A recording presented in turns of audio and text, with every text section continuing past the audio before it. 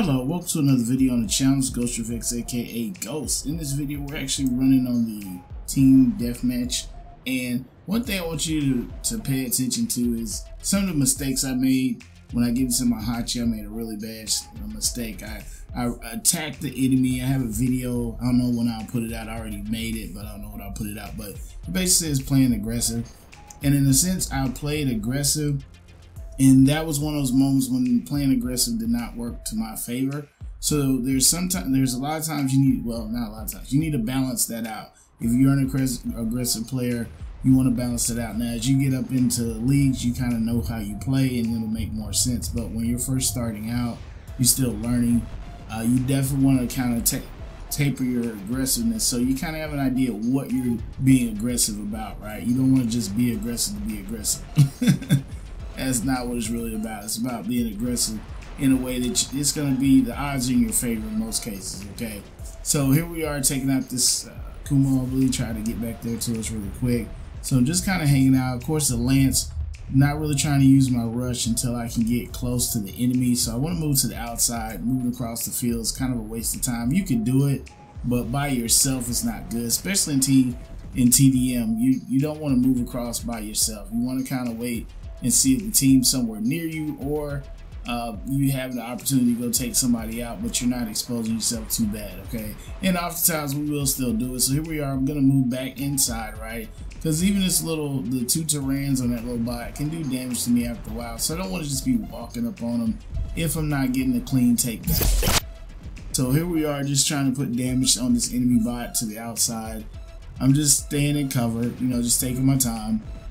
Looking for openings to go ahead and put some damage on the bot. Here's a Bogasar going to put damage on this bot. Of course, the shield's on the opposite side, so they're going to take all the damage to try to turn my way, which, you know, that's what you're supposed to. But I got a couple of hits in them that are pretty good. So here we are, just kind of hanging out right here. And this is the thing, when you're in these matches, man, you want to really pay attention to what you're doing. Because sometimes you just go and all aggressive, and you mess around and get taken out, and then all of a sudden your team loses because you put yourself down. Now, of course, you have people dropping bots. We have no control of that. I know they're trying to block it. You know, sometimes, like, you know, you're trying to put a timer and all that stuff. And I mean, it's cool, but here's the thing. Players are part of the problem too, right? You don't want to admit it, but players are part of the problem as well. Things you just do that mess up the game because they want to get to a lower rank faster. You know, people don't want to wait. They don't want to take the time it takes to do things in a proper manner. So it's like, I'm going to get down there right now. You know, just, if you're trying to go down there, just take your time. You know, if you just run a certain hang and just run it till you go down there. But most of the time, you're going down there just to go destroy people. That's really what it's about. Go down and destroy people. It's not even about really making gold anymore. You know, you get your treasure chest, but, you know, it's crazy. So anyway, here we are. Got myself in a bit of a pickle. Went to go after this Carnage. The thing about the Carnage is it has a rush just like the Lance. And as soon as I moved out, they ran back, right? Like, no, dude, you're not about to get me. Now, here's the puppies I wanted to talk about. The Punisher, Taran build, man. I like this build, man. I really do. You know, the Tarans are 350. The Punishers are 500. But they seem like they're a little over 500 these days. There's a couple of times I was getting hit by some, and then I've actually fired, and it seemed like I was hitting somebody beyond the 500 meter range. So I'm not exactly sure what it is, if they've changed it or not, but I believe they fire a lot longer than, or further than 500. Of course, you can say travel time. Most of the projectile type weapons have a little bit of travel time, maybe about, you know, like the Talumbas, they're supposed to be 500, but you might hit somebody at 520. And maybe that's what's going on. I'm not sure. I have to test it out one day. So here we are getting cover, man. And basically, both these weapons don't clear out at the exact same time. So you have to clear them out if you need to. So here we go. This is I think this is a RDB. Yeah, it's RDB Griff. So even though they do a lot of damage, I'm doing way more damage. And they've unloaded everything they had, right? So right now, we're just gonna continue to rip them to shreds. These, man, this is a disgusting build, man. It's a disgusting build. It gives you some range, gives you just gives you good firepower. I mean, you could do the Tarans on here, but I'm just feeling these. I'm feeling these so much. So here we go. The little guys trying to come up on me. They're actually firing at my team. I think they took my team out. Nope. I think my team's still back there. So we're just firing. And then their Galahad's gonna move up. Of course, we're getting double damage to that shield with these Punishers. So I'm not gonna waste all day trying to get through that shield because I just have Tarans and Mags. Although that can help. Also, we got a team over. We have an enemy over here to the right. Farik is over here. So we're just trying to clear out our weapons, get it ready to go. Trying to keep myself under cover. The Galahad is not moving up yet, so I'm okay. My team, there's my team. Look at my team. Look at my team, son. All right, here we go, team. Enemy bot tried to jump. I can damage them. Flamethrowers. Oh, they took the flamethrower out. Here we go. Farik still firing on Farik. Like, dude, don't come up. Or lady, I don't know, right? Don't come up. Here we go, another one. Here we go, another one. All right, here we go. So they're low health, just cut loose. And think about the Punisher, you get the 500 on top of the 350. So if somebody's slightly out of the range of the Tarans, they're still in range of those Punishers. And here we go. Galahad's like, dude, I'm coming to get you. The targeting kind of jacked up. Not sure why I keep switching like that. Whenever you have it locked in, it should be locked in. I still have not figured that out. I may have to go and adjust my controls some more and see what the world is, because we've been doing this for months. Used to not do it, then it just one day. Now here we go. This part here, I basically pushed in, and this is a spawn area, which was not the best move, okay?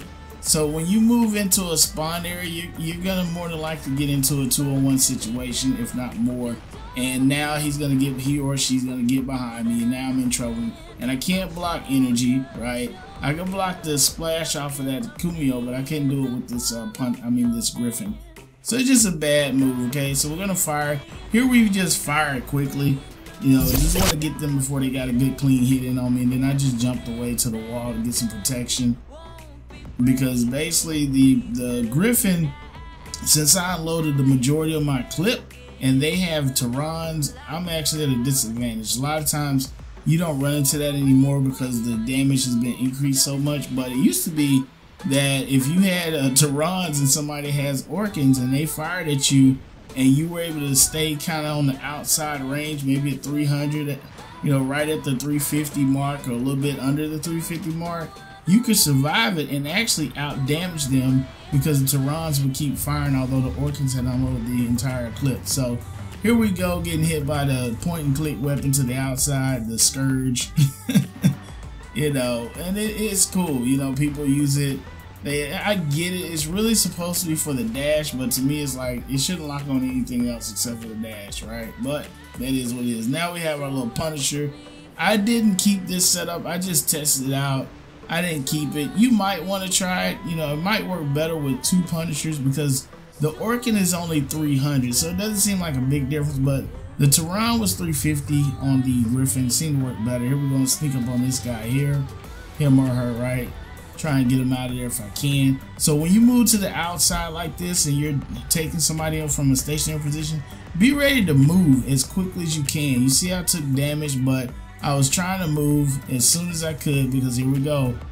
Boom. So usually if you're out in the open and your back is to the enemy or just out in the open, you don't know who could be behind you, especially in this match because there's no beacons that you're chasing, right? So you don't know people's position. People could be anywhere. So I'm basically trying to move to a better position to get some protection here. I'm always behind some kind of protection if I can get myself in there, and then I'm just trying to move back because if I stay in there long enough and they have all splash, I have no protection against that at all, and it's just best to move behind something big. Then we see the Natasha moving up. I'm looking to the outside. I don't know what that is. What is that? Oh, okay, that's a lance. Great. Then we start getting hit by the Hydra. The Hydra is a very deadly weapon, man. It's dangerous, so you gotta be careful, especially if you don't have a shield. You have an energy shield, you're in trouble with a Hydra in most cases. So you gotta hug the wall, man. You gotta hug the wall. Be one with the wall, man. So here it is, man. We're coming down to the last few seconds of this thing. This is what I'm talking about. I was in the game the other day and the player was just moving in aggressive. We was actually up about 1. It just kept going. I'm like, dude, what are you doing? Like, this is it. This is it. Like, you know, I don't really condone you dropping your bots and stuff, but when it's the end of the game, it's time to play defense. You know, this ain't an offensive time frame. But hey, you know, everybody's not paying attention. You know, everybody's not paying attention. And we actually pull it out, man. Whew. That was a good one. That was a good one. So anyway, hope you enjoyed this video. If you do, slap that like button. Want to see more videos like this, subscribe. Bell notification so you don't miss the next video.